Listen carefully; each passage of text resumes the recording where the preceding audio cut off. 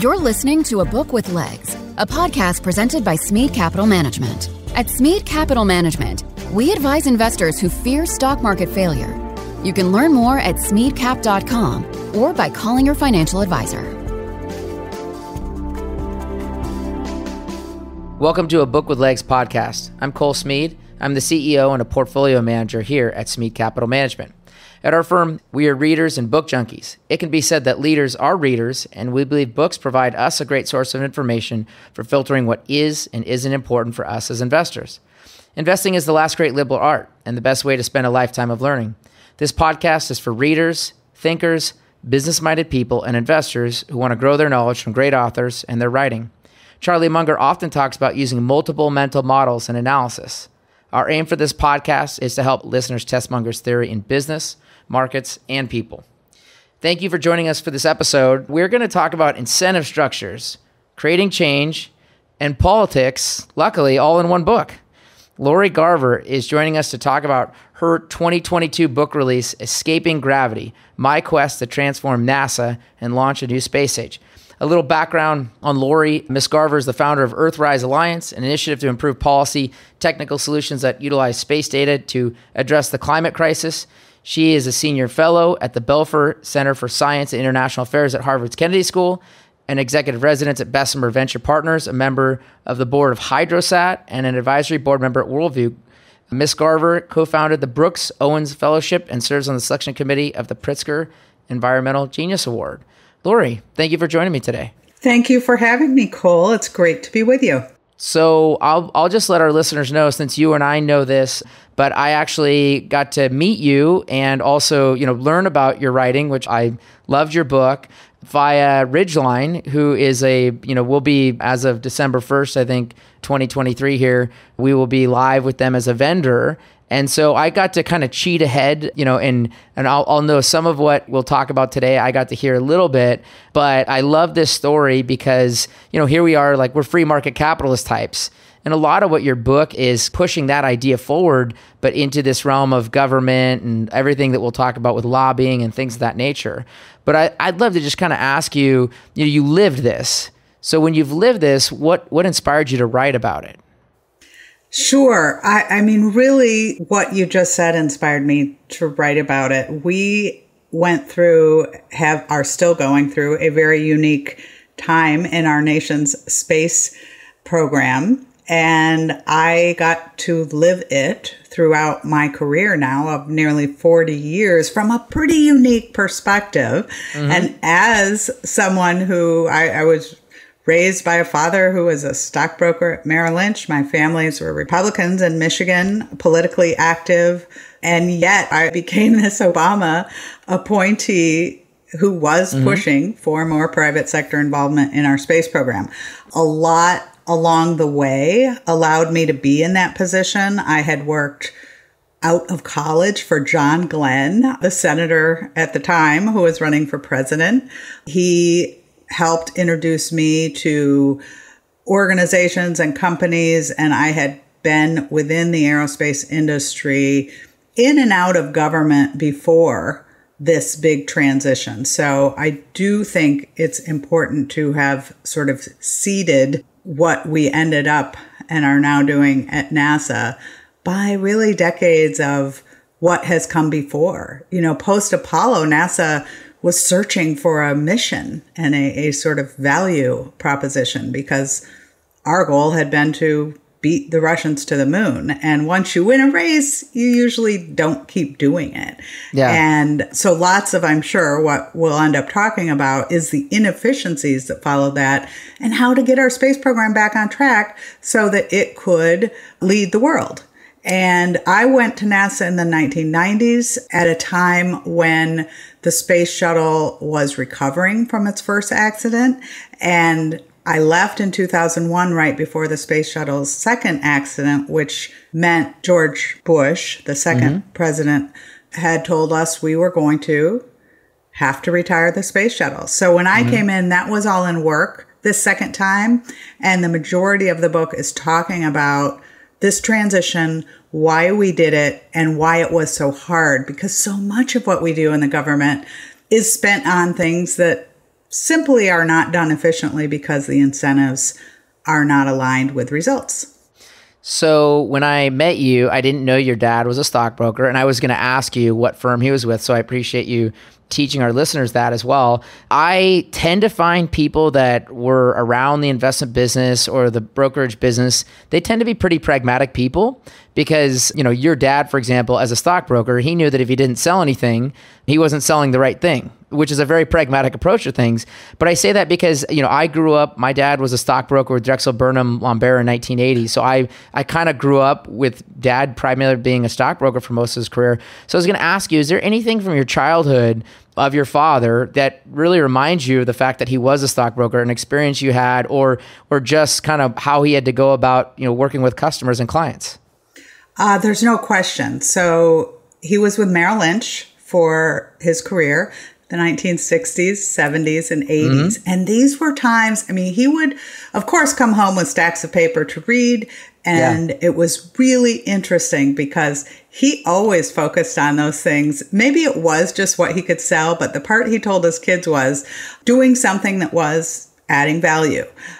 New pharmaceuticals that could lower blood pressure. I remember him getting really excited about these advances and really excited to be able to help people invest in those so that they could do a better job and get a healthier society. But things like RCA being in color, when he went to movies that were in color, he's like, well, we're going to want to watch these on our television. It was always customer driven. At one point, when we were really young, he asked us to pick stocks. My sister and I picked McDonald's and Holiday Inn. And he always told us, your kids know what people are going to like because people do often. Now I'm a parent of grown children now, but it was a good bellwether. And so I think that's really true.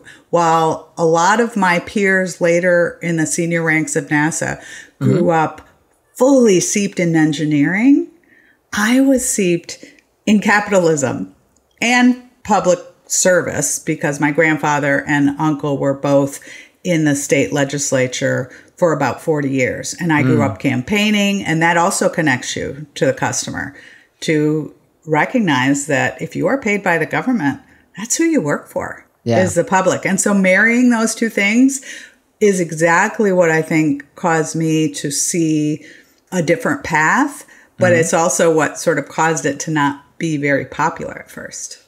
So you mentioned John Glenn's campaign. Okay. Just so you know, Lori, I am, as of today, 39 years old, and I watched The Right Stuff about 5 or 6 years ago because I would have been very young when that movie came out. But it's a wonderful movie, starring Sam Shepard, Ed Harris, Scott Glenn, Fred Ward, and Dennis Quaid. And what I was going to ask you is, that had to kind of captivate people's idea of who John Glenn was. He was this incredible naval aviator that ended up obviously becoming involved with NASA. And yet that didn't translate for him in his political career to, really be anything more than a senator. Why do you think that his, kind of stardom that picked up with that movie didn't translate for him? Well, this was another really early lesson for me growing up with the name John Glenn becoming a household name. I was just a baby when he flew in space, but along with Neil Armstrong, one of the two most recognized astronaut names, I really joined the campaign because he was a moderate. And to me, he seemed like, of the Democratic Party, somebody who would really be able to catch on. And I just couldn't have been more wrong. He's this hero, no question.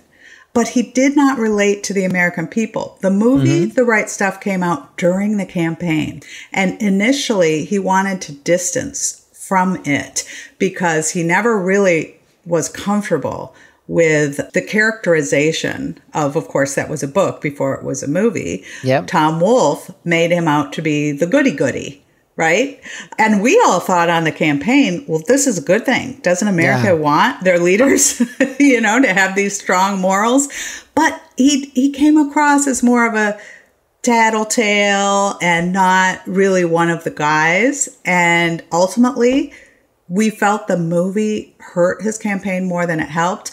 But the reality is he was not well suited to the process of campaigning. He picked his friends in leadership positions instead of the tried and true political types. He changed course on that halfway, but it was too late. He had ended up spending more money than the other candidates. And in his primary, I remember after Super Tuesday, the day's cartoon was a picture of Gary Hart saying, "I'm new," and Walter Mondale saying, "I'm ready," and John Glenn saying, "I'm history." So even back in the 80s, as not a very old man, he was not able to connect with the American public. We think of astronauts in a positive way, but it wasn't helpful to him. So to your point, you have to invoke, you have to excite, you have to create passion, you have to lead people ultimately. And as you're pointing out, in that part of his career, that wasn't what John Glenn was going to do. But you also point out in your book that you have to have almost like a gumption. And I think you quoted part of Moneyball, Michael Lewis's book, in your book, talking about kind of the feeling and spirit you had in some of the work that you were going to do and kind of the mentality you needed to have. Can you explain what it was from Moneyball that so intrigued you? Sure. I think ultimately, and I hadn't really connected it to John Glenn, people who are drawn to leadership ideally have a purpose for that, a real drive to do something new and different, and they see something that others don't. Moneyball spoke to me in this way, and it is, in fact, when the manager or owner of the Red Sox talks to Billy Beane and says, Billy Beane wonders why he's getting hired, and he says, "Well, I'm the most hated man in baseball. Why would you even want me?" And the response is, the first one over the wall always gets bloody, whether it's in business or government. You are fundamentally trying to change the way of life, the way of making money for people. They go batshit crazy. And I thought from my 35-year career before becoming deputy administrator of NASA that this was a trajectory we were on. But people like John Glenn and all the NASA administrators who had come before had nearly wanted to just keep the status quo. When you've done something as great as Apollo, you rest on your laurels. And I think you have to have that drive and a willingness to get bloody by standing up for something greater than yourself. And throughout history, those are the people who really make dramatic change. So you went back at one point to George Washington University and you did a master's program, and I'm trying to remember from recollection here, it was an international space master's that you did. Yes, focus being science, technology, policy, international relations, and using space as a way to advance policies that, again, benefit society. Well, in your book, you pointed out what you were actually studying, because I think the other thing I drew away from your writing is you were dealing with people that were, I would almost say, I'll call them wonks, is the political term people usually use, like a policy wonk, but they were wonks in things like rocket engineering. They were wonks in other things. And you actually had this much more diversified knowledge base. And I think in your master's program, you talked about you're studying history, politics. It was such a myriad of studies. And I thought that was interesting because, like I said here in the opening of our podcast, we're really trying to build worldly wisdom, or we're liberal arts thinkers, right? We're trying to build this vast knowledge to try to ask ourselves pragmatically, what's the answer? And we have to always be learning. And I thought it was really interesting that your discipline wasn't purely around like studying space, studying science purely. Do you think that does give you a big advantage for thinking about these big applications? It is precisely the difference that led to me pushing for these changes, but it also led those people who really were only technically trained and motivated to fight against what I and others like me saw. So the bigger picture being the end state, I think of those of us lifelong learners who have liberal arts backgrounds. I look at issues different than someone who just wants to build a big rocket. Those people are very skilled. We give rocket scientists in this country, huge props to the level of schooling and technical accomplishment that makes. But it is a tool. It is not the end state. And I could never really get over how many people were, of course, moved up within the leadership of the space agency, just like they are in other fields, because they are technically proficient, when the leadership role that they were being promoted into had nothing to do with that. Had everything to do with all the skills that you just said, you and your listeners like to bring to this. I was responsible for working with the administration to set policies and budgets, trying to communicate to the public and Congress the value of what we were doing. You don't really need to know the thrust to weight ratio of a certain heavy rocket in order to do the job I did. But I was questioned, I think, more than others who'd come before me who could have told you the thrust to weight ratio, but maybe didn't have the big picture at the forefront. Well, and to quote, I think Munger says, it's the difference between knowing a little about a lot versus knowing a lot about very, very little. And it's kind of a different way of thinking about it. But you hear that knowing a lot about very, very little, it's like, oh, I don't want to do that. But when you put it like that, it's actually putting the question in the way it should. So also kind of playing on the John Glenn idea, we've talked about a little bit about, you have to captivate people's mind. You have to excite their passions. And you did that. You did try to captivate the mind of people for space. I think in your story, you talk about the help that Gene Roddenberry did to bring the cast of Star Trek, The Next Generation, back in 1991 to a get-together that included our local Arizona resident today, Vice President Dan Quayle, at that time was involved in that. How important is it to kind of move those passions by just doing really practical things like that to help people know that, hey, are you a fan? I'm passionate too. You should be on board with this. We shouldn't, I think, in government leadership, be snobs about the public.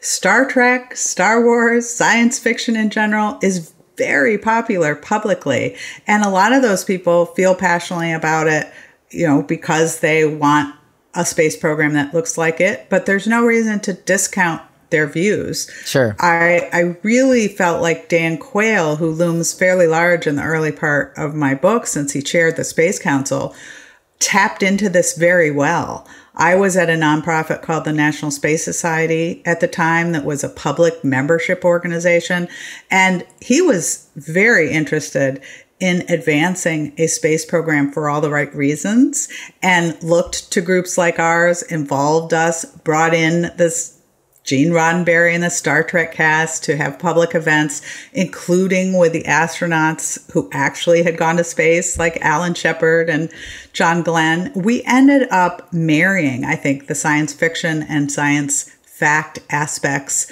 of the motivation to go to space well. But ultimately, the issue was, does it have to be led solely by the government? Sure. And again, Dan Quayle had a balanced view that said, let's let the private sector lead where they can. Mm-hmm. But he was not successful because of the typical military-industrial complex, came down on them. He has a chapter in his book called Rockets and Red Tape, and it's about NASA and how discouraged he was with their ability to be responsive to him and the president at the time, President Bush, in trying to push NASA beyond the space shuttle and the space station to do more on the cutting edge. And so it is a story that transcends partisan politics for sure. There's a lot of parochial politics in it, but in general, I feel like NASA is one of those institutions it's not in the Constitution. So you have to find ways to connect what you're doing to help the welfare of citizens. And not everybody at NASA holds that at the forefront. You had to deal a lot in politics, throughout your career. And it didn't seem, to your point just a second ago, that there was necessarily a political hue, right? It wasn't necessarily all red. It wasn't necessarily all blue. It's almost like you had to kind of find your advocates in whatever political organization, right? I think you mentioned, for example, Newt Gingrich was very positive towards, the work you wanted to do, and he was a general fan, but that didn't mean all other Republicans were going to be, for example. And so can you kind of teach us how hard was it to find those advocates if they weren't politically aligned? Sure. The NASA as an organization has strong bipartisan support, and really every president since Eisenhower, when we first launched something into space, has been supportive. I like to remember that I have been on Crossfire, the show twice, where you're supposed to talk back and forth across the aisle. And both times they put me with the Republican, once with Tucker Carlson and once with Pat Buchanan. But the show's always devolved into each trying to say their party was more supportive of space. So this isn't a general space discussion. This is how do you go about it? What is the proper way for the government to have policy and invest in advancing these programs? And certainly there are more Republicans who naturally, like Newt Gingrich, believe that you advance faster when you give these opportunities to the private sector. So you can sometimes figure out who your best advocates are going to be. But when you had the Southern senators, whether they be Republican or Democratic, sure, with jobs in their states, yeah, they were not going to be for SpaceX, Elon Musk, anything other than their big cost plus contracts. The lobbyists make sure of that. And that's really what we were fighting. So Daniel Golden, during what was the last year, the Bush administration comes in, and it seemed like he was really the one to kind of kickstart, what we ended up doing today. But it's like he wanted to put a heightened sense that there were issues that we should begin tackling even then. Can you kind of explain what he did when he came into NASA? Yes, Dan Golden did come in at the last year of the first President Bush. He is still our longest serving NASA administrator. He was kept by Bill Clinton his whole 8 years and the first year into George W. Bush. He came in from industry. He worked at TRW, brilliant man who really did drive a lot of this progress, early progress, and a lot of my own thinking. I came in about halfway into his term. He hired me to help him with strategy and policy. But his goal was really to use that vantage of the atmosphere and beyond to reach for the unknown, to help our society fully embrace, both economically and scientifically, the realm beyond Earth. And that is truly the vision of NASA. So he went about that in a lot of ways. One of, I thought, his most important things was trying to break up the status quo. He didn't like the big contracts. We had lost the Mars Observer, which was $1 billion spacecraft, just over wrongly transposing from metric to English units. I mean, some embarrassing things. The Hubble Space Telescope blurriness. And he had to fundamentally reshuffle the NASA leadership, which was not popular, give contracts to new competitors, which was not popular. And he started really trying to take on the costs of space transportation. That is what he called the Gordian knot. I describe it in the book, that thing that if you can get there, you have lowered, the price to admission, and getting to and from space reliably and inexpensively has been that holy grail. And he worked to untie the knot. And ultimately, now that we went from launching maybe one commercial satellite 20 years ago, today, already this year, we've launched nearly 100. Sure. That transition, I believe, did start with Dan Golden. So one of the great framework arguments that you had in your book was you talked about the Kelly-Mayle Act of 1925, okay? And I love this because it's all you were doing was stealing from precedents and saying, well, what has worked prior? Why did it work? And can we replicate that? So can you explain why the Kelly-Mayle Act of 25 is important in your mind for having a framework for thinking about what we're doing in space? Sure. So we were looking at trying to tackle the problem of costs and efficiency related to going to and from space. The best analogy is aviation. And in early aviation, quite quickly, you created a robust industry. Of course, it's regulated, but it is led by the private sector. Mm-hmm. And the Kelly-Mayle Act of 1925 was critical to doing that because you had the government saying, we will pay you to deliver the mail. We're not going to pay you to build the airplane. They were buying it by the drink. And fundamentally, that was the switch we needed to make at NASA.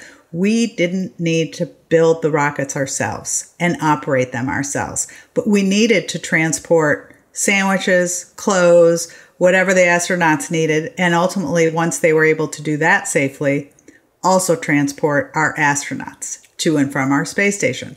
The analogy to the Kelly-Mayle Act was just that. You are buying a service instead of the whole ball of wax. So let's pivot because I want to ask kind of a strange question that probably no one's asked you, but the question I want to ask you is the space race, did it get started when Sputnik was launched? Or did the space race really begin when Vannevar Bush wrote his 1945 paper, Science, the Endless Frontier? Because I think about a lot of the technologies that were founded out of that paper in the 50s and 60s in places like Silicon Valley with radio technology and things of that nature, but those weren't a spaceship.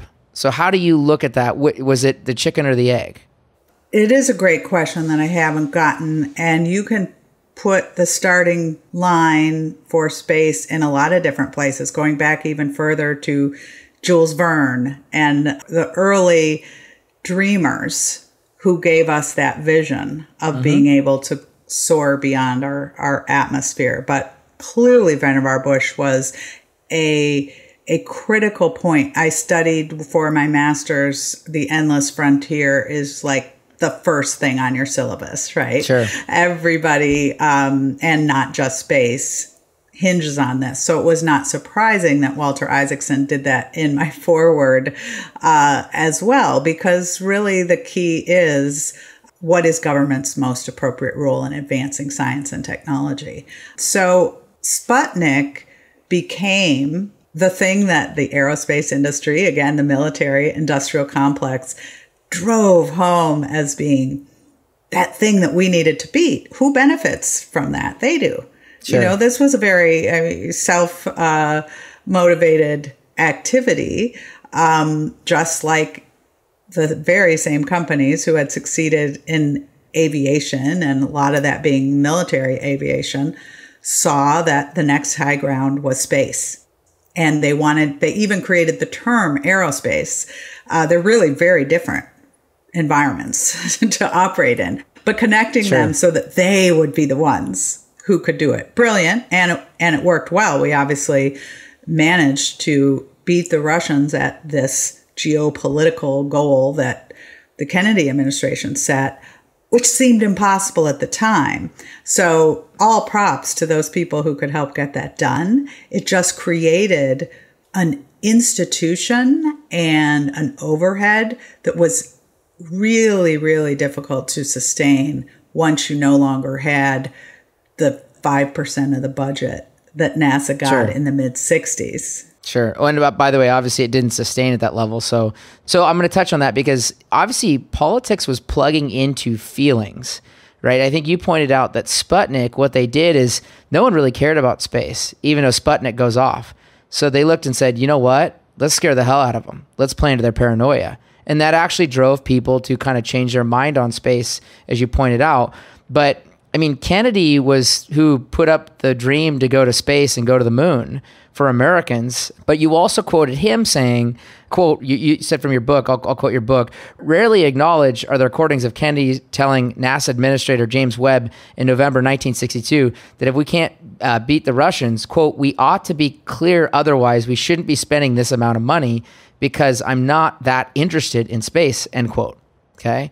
So it's funny to me because reading that quote, I thought, oh, I never knew Kennedy said that. But he's actually being fairly, again, pragmatic, where he's saying the cost and the benefits have to get close to each other. And what you're pointing out is that those things didn't really have anything to do with each other for quite a long time. What, of course, we know now is that time and time again, historians see things with their own lens, and they tell something in order to advance, whether knowingly or not, that agenda. So the people writing about the early space years sell books based on romanticizing the decisions and the period. And the aerospace industry, who sponsors all these things, only talk about what Kennedy said that is reinforcing of what it is they want to do. Sure.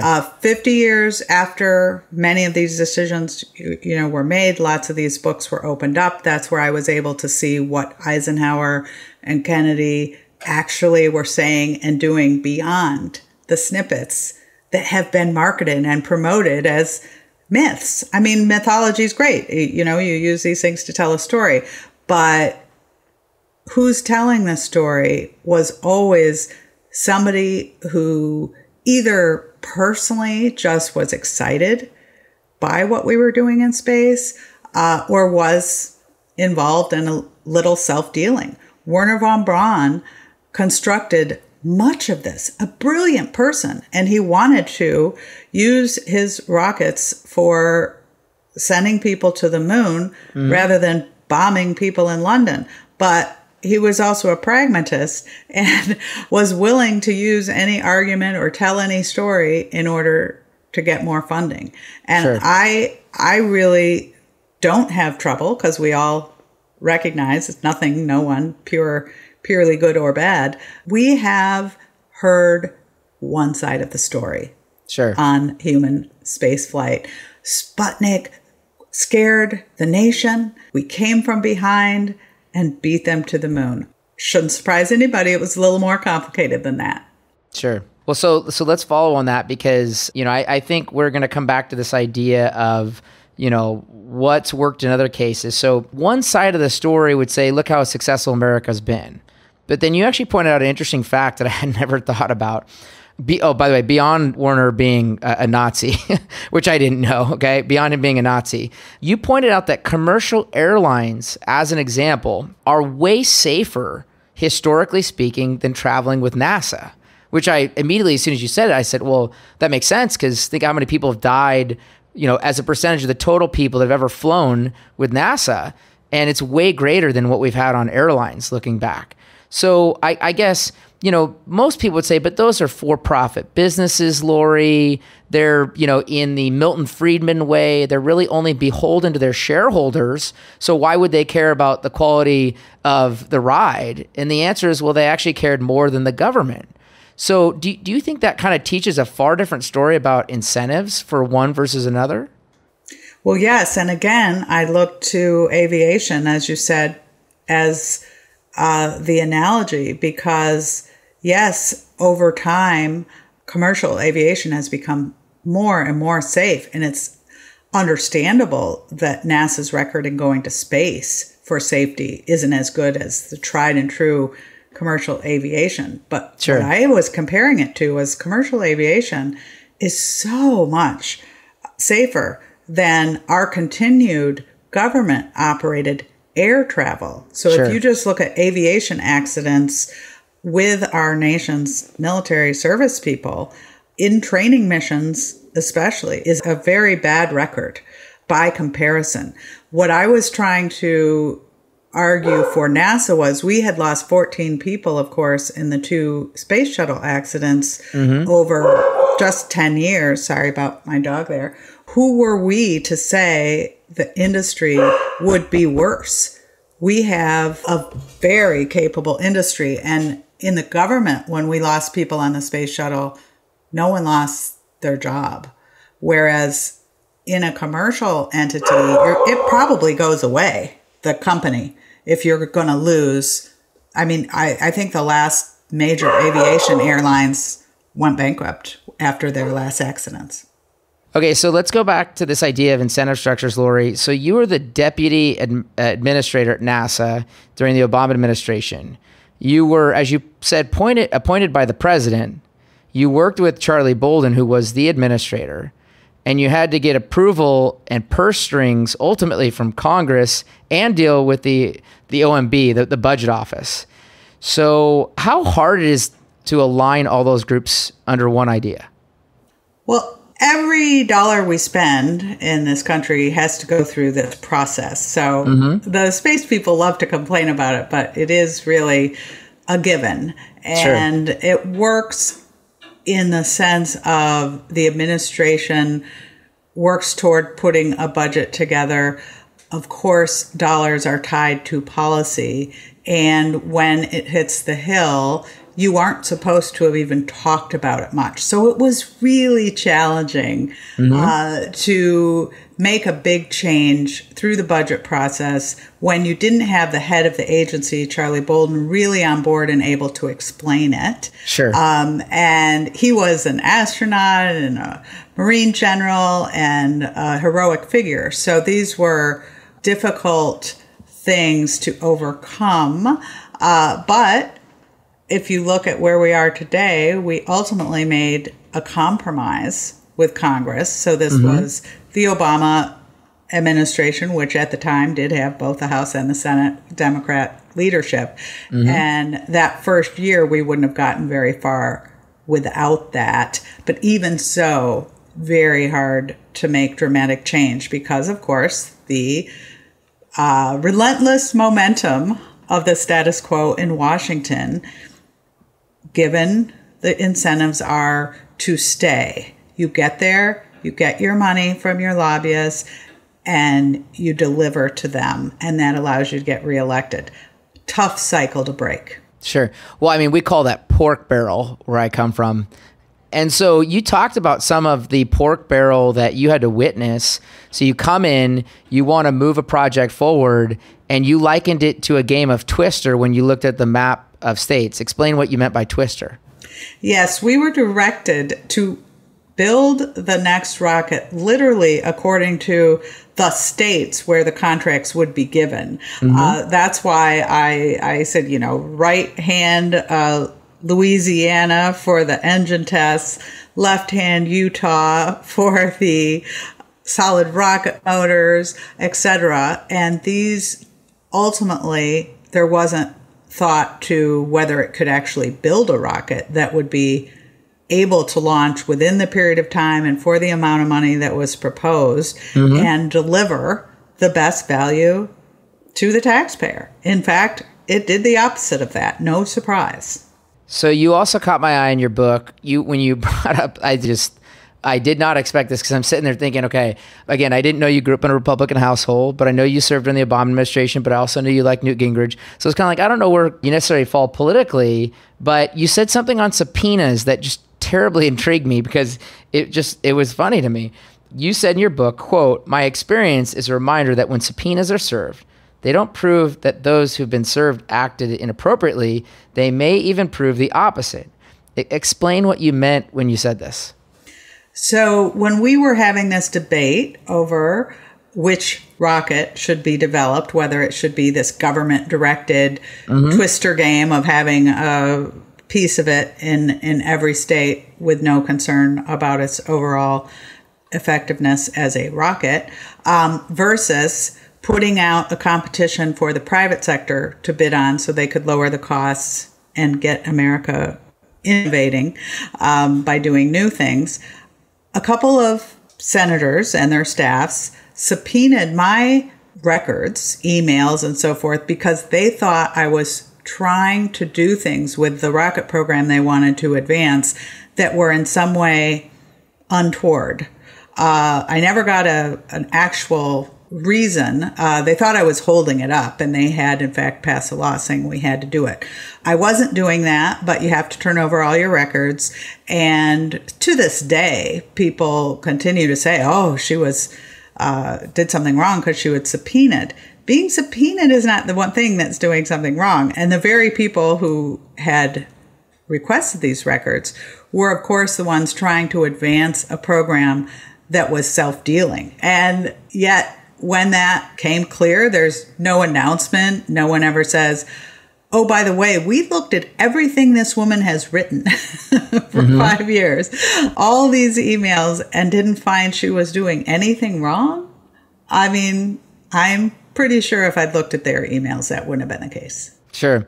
Well, so I think the other thing too, and I think this says something a lot about you, but I think the other thing I took away from your book is don't expect a bunch of fanfare when you've done the right thing and had success either. Because I think you used President Obama's memoir as an example. Like, he was a fan of what you did. Like, you ultimately treated your role as deputy administrator as you were on his team, like we pointed out with your incentives, and yet you didn't get anywhere in the memoir. Sure. I would never have expected to gotten anywhere personally in the memoir. I always, and when you work directly for the president like that, you do take on huge responsibility because you know everything's going to be hyper criticized, examined. And the program that we proposed, I felt I had convinced him to do. And he did the right thing. And I was so pleased that he was able to take this on. Most presidents have not been. But when he didn't really stand up for it and we lost a lot of ground, it hurt him politically. And I felt a little responsible. It, to me, led to the Obama administration not continuing to ask for larger budgets over the coming years. Our first budget request was a $5 billion plus up or $6 billion over the next 5 years. But he is known for cutting NASA's budget because that first year, what he requested, the Congress didn't do. They didn't want to change their program. They wanted the same old stuff. And if you look at Dan Quayle, in his memoir, he dedicated an entire chapter to NASA. Again, called it Rockets and Red Tape. But NASA didn't rise to what we could have been in an Obama administration, in my view. And you did see later on, I believe, President Trump and more importantly, Vice President Pence take great leadership and care with their role at NASA. And that was something that we did not enjoy beyond the first year when we were doing things that could have made an even bigger difference. Sure. Something you pointed out that was really interesting. There was still good precedence of private businesses in, operations around NASA. You point out the history of ComSat and Intelsat. Why were those treated differently than a lot of the other government work for the last 50 years? As with most government projects, you start out developing something new within the government and it transitions to the private sector. And that had happened, of course, for aviation and also in the early space years with commercial satellites.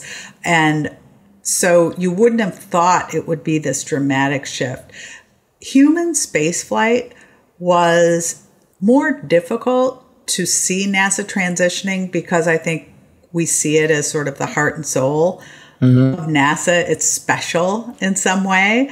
And by protecting it, I felt what we were doing was really hurting our future because while the space shuttle was a grand experiment to try to reduce the cost of getting astronauts to and from space, it was costing over $1 billion per astronaut that we had flown. And I don't think if the public knew that, they would have wanted us to do that. But those within the aerospace community who were paid that money and didn't really see a reason to change could use that as, our astronauts are just too precious for us to risk doing things differently.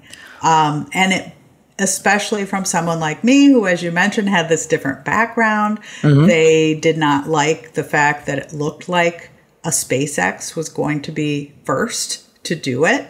I think they were concerned about this for, their own rational reasons. But if you looked at that bigger picture, it seems so obvious that just like the early non-human base, so more of the satellite market had gone to the private sector, we should follow it. So talking about early, I'll call it for-profit or, at least kind of dreamers, if you will, on, these space ventures. You mentioned your book, Andy Beal. You mentioned Robert Bigelow. And then you also mentioned Paul Allen and what Vulcan and really his sister, Jody, who oddly enough, my dad actually went to college with at Whitman College, tried to do in trying to advance their vision and their dreams in space. How do you look at those earlier, shots at this? Do you look at it as that had to be done, it was going to fail from the beginning? How do you personally look at those things? If you were going to try to make a graphic about how we eventually were able to succeed in this, you would have had those early Beal, Bigelow, Paul Allen investors for reasons both of, I think, technical advancements as well as just seeding the workforce. So you needed people who had experience building and testing rockets outside of the government that I think a lot of those companies helped develop. Beal's test facility in Texas, McGregor, was purchased by SpaceX more than a decade ago to test their own rockets. Beal had shut down because he felt he could not compete with the government. I felt that was a big loss. I had worked with him. I believed that they could have succeeded technically, but we were in a cycle of the markets where we had a number of constellations of satellites planned, but the tech bubble, the internet bubble, 2001 crashed. He no longer had that market beyond NASA because those large constellations weren't going to need to be launched. So there's so many different things that go into this. You had the policy, but you also need the money. You need the technical ability, and that's what had to come together. So certainly those folks, and especially I would say Paul Allen and now Jody, played some very unique and important roles. Sure. And obviously, as you're pointing out, Elon's had the market in the way that you've needed it to go out and fund a lot of this, looking back over the last decade. So, but he actually, and I didn't know this. I'm sure, the space pirates, as you call them, knew this very well. But he originally went to the Russians to launch into space. Can you tell the story of what happened to him when he went to go do that? Sure. Elon, early on in 2002, he believed that he wanted to do experiments on Mars, and ultimately Mars has been his vision for having humans become a multi-planet species. He had an experiment he wanted to launch. He was shocked at how high launch prices were in the US, and he went to Russia to take advantage of their bargain basement prices, and he did not feel he was treated well. The opposite. At one point, this is told by others, a Russian spit on his shoe. On his flight back from this trip to Russia, he decided to start his own launch company because he saw that there really, while we needed to get to space more cheaply, was no way to do that. And he wanted to address that. Lots of people said he couldn't do it, shouldn't do it. All these people, like you mentioned, had tried and failed, which I think is funny. Like, what? So no one's going to ever do it? But I joke that if, that it was the spit that launched 1,000 spaceships because he was so offended.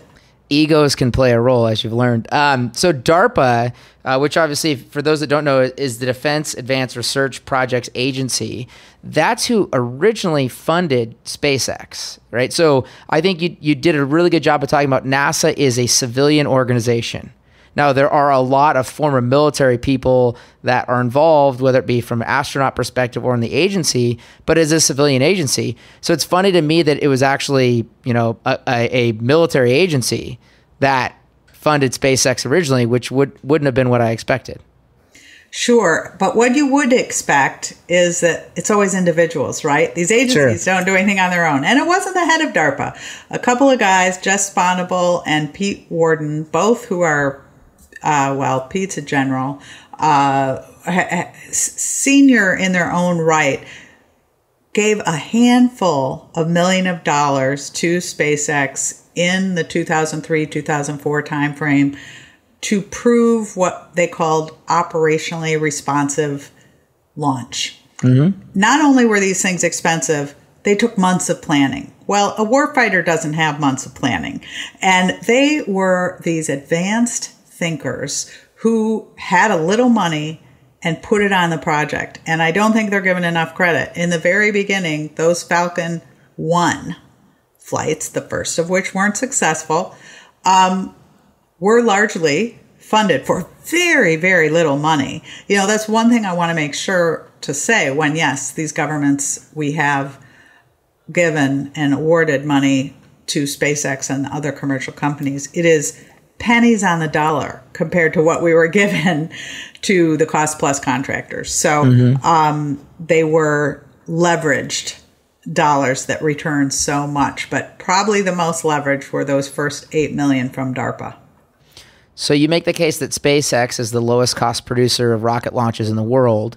You know, we often study companies and ask, you know, who's the low cost producer, because the low cost producer can obviously deal with an unknown future for whatever happens a lot easier than their peers. Do you always see that they'll maintain that low cost producer, or is it just they have the biggest advantage from the incumbents that obviously had the cost plus structures? These combined requirements, technical, money, aligned with our policy at SpaceX, we gave contracts, awarded contracts to multiples of people. And so far, SpaceX has out-delivered on everything. People always ask, well, what's the secret? Why do you keep giving the money? They deliver. We gave them less money than their competitor on the cargo missions, which were in the hundreds of millions of dollars, to Orbital Sciences, which is now Northrop Grumman. We gave them less money. They did twice as many launches and also returned goods from space, whereas the Northrop Grumman rocket only goes to the station. It doesn't come back. On Boeing got nearly twice as much money and has not yet launched people to space.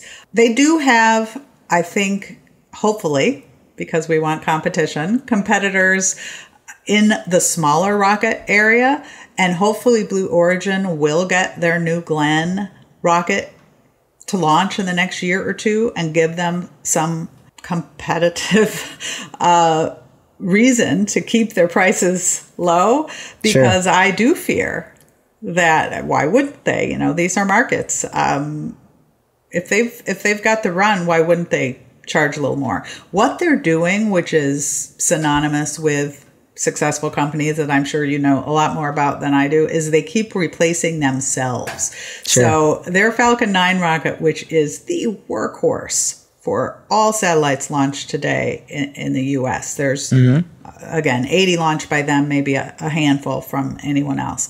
But they're developing a bigger rocket. Well, they developed the Falcon Heavy, and now they're developing the Starship that will put those potentially out of business. But they keep advancing. And so it's hard for others to keep up when others are trying to compete with some of those earlier variations, and they're getting leapfrogged. The ballot is still out. What I say in the book is, the comparison between Bezos and Elon is the most stark, because they were 1 and 2 as far as the richest individuals in the world.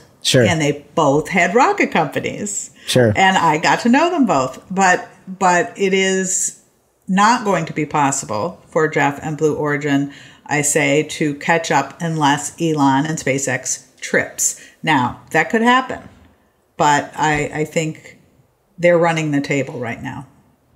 So I've cheated because I kind of know your answer on this next question, but I would just say, like, from your own personal opinion, what did you not like about Blue Origin's rocket design?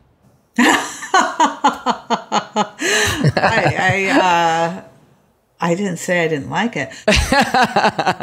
That rockets are phallic symbols, there's no question. I don't know how much that has to do with more men being supportive of spending more money on space than women, but time after time that is true. you couldn't help with that comparison of rockets because you also had Richard Branson. And Sure. Richard Branson's is more of an airplane. Yeah. But there's no question that the rockets, go back to the movie Airplane, everything can be seen as a phallic symbol. And Jeff seems to have done his best to make his rocket one. Yeah, because you mentioned that at the Ridgeline conference, and I thought, wow, that's not what I expected Lori to give her view of, but I was tickled because I just couldn't quit laughing. So let me go back to, inertia is still a powerful force in all of physics, okay? Mike Coates, one of, as you categorized it, one of Charlie Bolden's cut boys, he still won't admit that what you advocated for has succeeded. John Maynard Keynes said, when the facts change, I change my mind. And that's what pragmatism gets at. Why for some people or in certain situations is pragmatism not very natural for humans? In other words, where they just continue to ingrain themselves in their right. Yeah, I really like fields where you can be more pragmatic. And I do believe that, again, being the daughter of a stockbroker, that is just how I grew up. Mm-hmm. And that is how I feel about the space program. But many people, and Mike Coates is an astronaut who, like many of the early astronauts, are not pragmatic about the space program. To them, it's romantic or more like a religion. And you don't convince people through facts on religion. And I should never really have tried, but my point is we are not a religion. There is a reason, and I think more people will be supportive of space the more they see the value proposition. Obviously, we didn't really question it in the Cold War days, but today, and we don't spend enough that it's a large public policy debate. But one of the things that was argued against this privatization effort for astronauts is that the public cares too much about its astronauts and their heroes, and that would no longer be the case if they weren't flying with the government. That's not a pragmatic argument. That's a hero argument. But you know what? There's something to it. And I should have been and would, people always ask, what would you do differently? And I love to think about that. The hero astronaut is a great thing.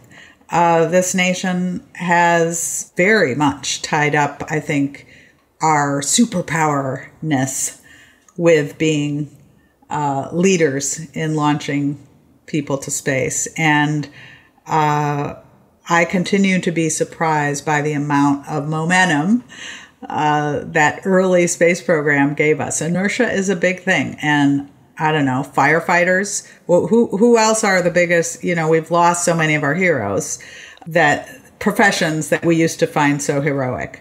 But astronaut still seems to be one.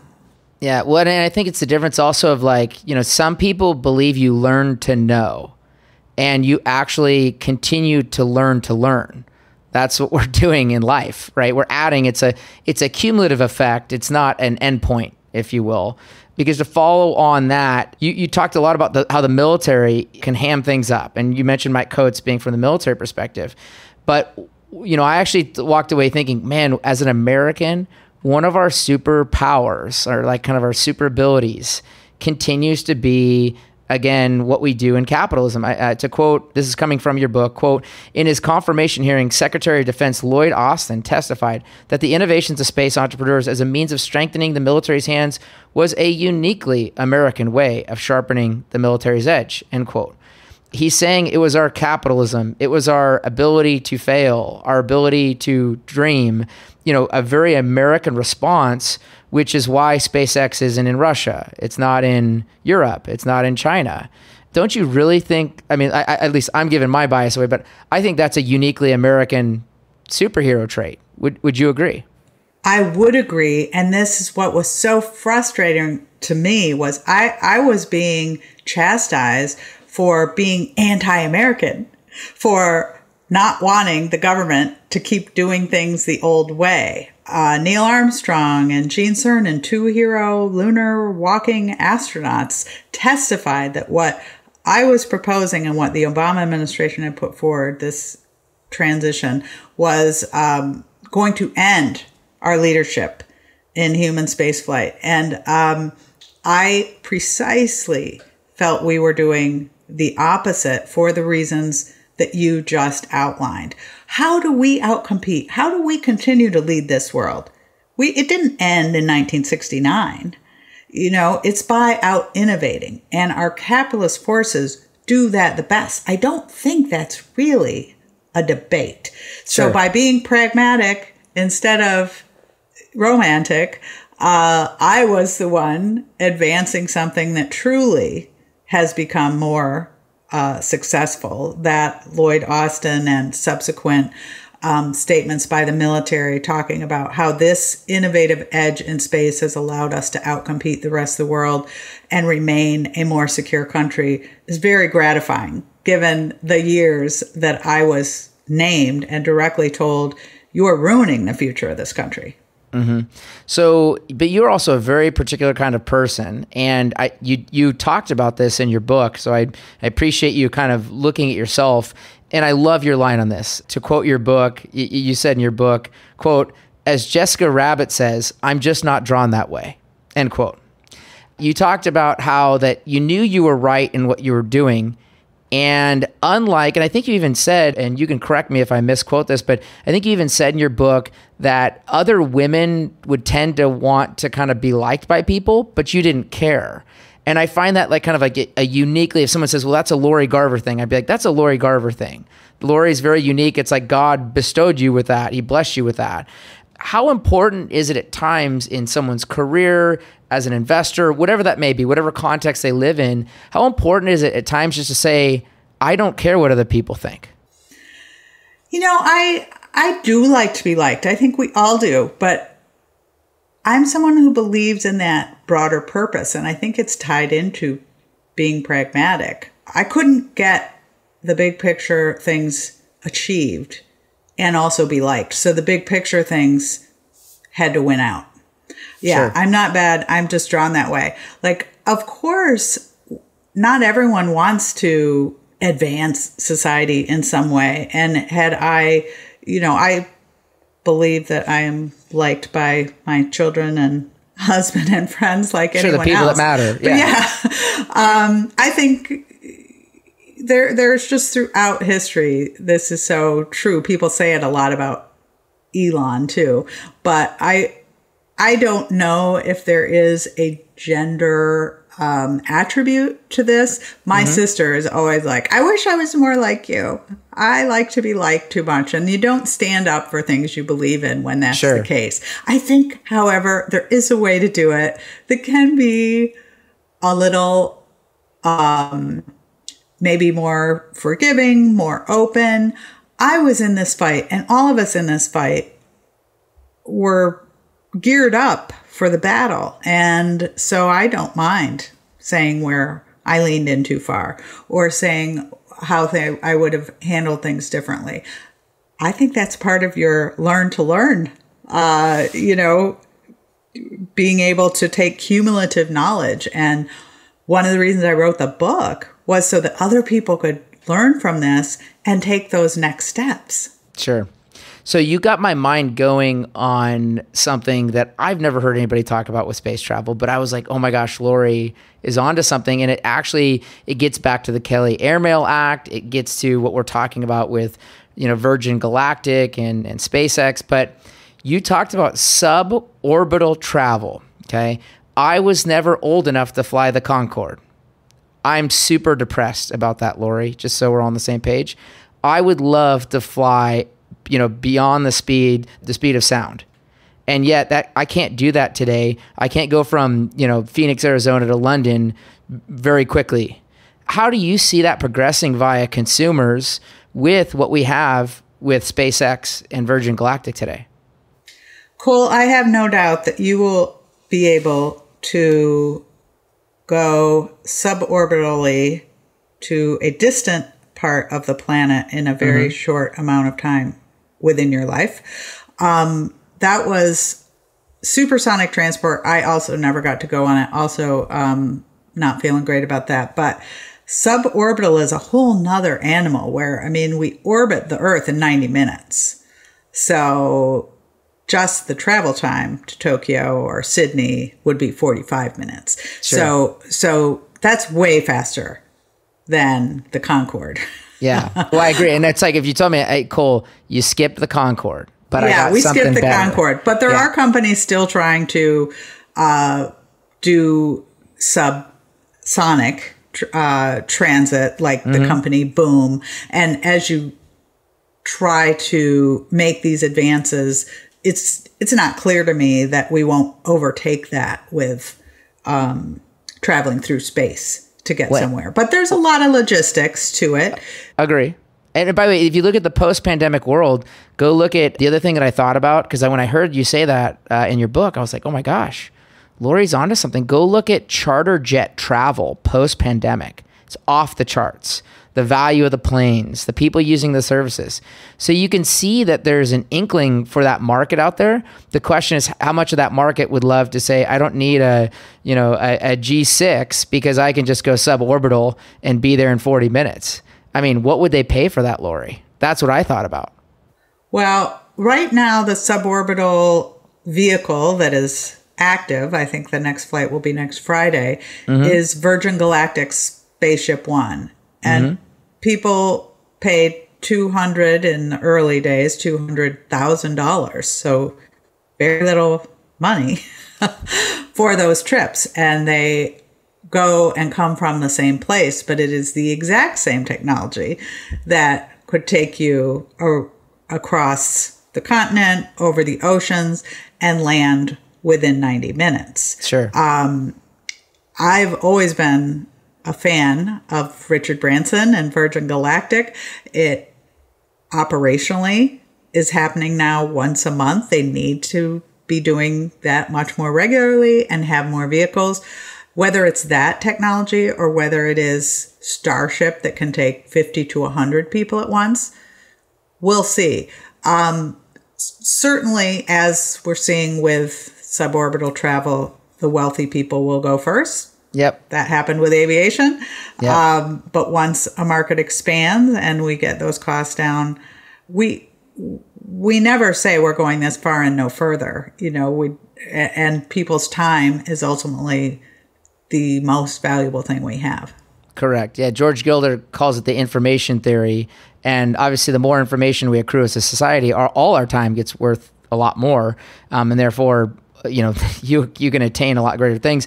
I have this debate often, Lori, with my dad, where he's like, oh, these millennials, they're not going to travel as much as they did, except that if you look at like in the average wage, the cost of traveling has never been cheaper in aerospace, when I'm talking about commercial airplanes, than ever. And so it's naturally that once it gets cheaper, it just gets used a lot more. So I agree with you there. I think that will continue to propel. One thing that I wanted to ask you about, this is not in your book. I kind of wanted to dig this out of you because I also get the sense you're a huge optimist, Lori. And so Paul Ehrlich wrote Population Bomb in the 1970s, which became a very popular book, arguing that we had too many people and we were ultimately going to kind of ruin the Earth's resources. Elon totally disagrees with that and says, ultimately, we don't have enough people today. And my thinking that you're kind of the ultimate optimist, where do you sit in that Elon versus Paul Ehrlich kind of discussion? Like, is the future so bright that it doesn't matter how many people, or how do you look at a debate like that?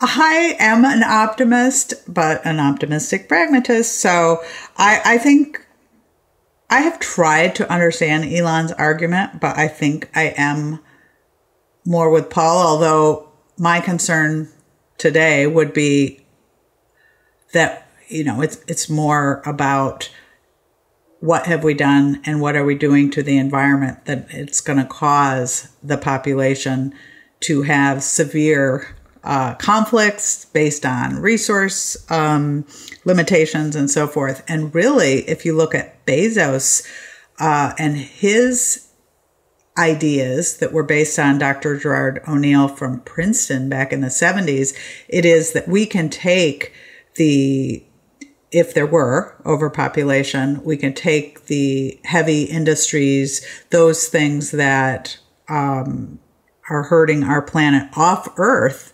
and put those in space, Earth can be maintained as more of a park, and the work and heavy industries will be done in space. And these are generational issues. There will, of course, be people on the moon and Mars and hopefully beyond, because ultimately you really do need to leave the planet to survive as a species over the very, very long term. And I do give, I think, the billionaires, namely Jeff and Elon, credit for keeping that perspective in mind when they could just be spending their money on themselves and not doing any of this stuff. Sure. Well, so in effect, kind of like the moon would become Australia, what Australia is today from a resources perspective. Sure. Not to mention there's science fiction that say it should be our first penal colony. I was going to say that it fits the model perfectly. Yes.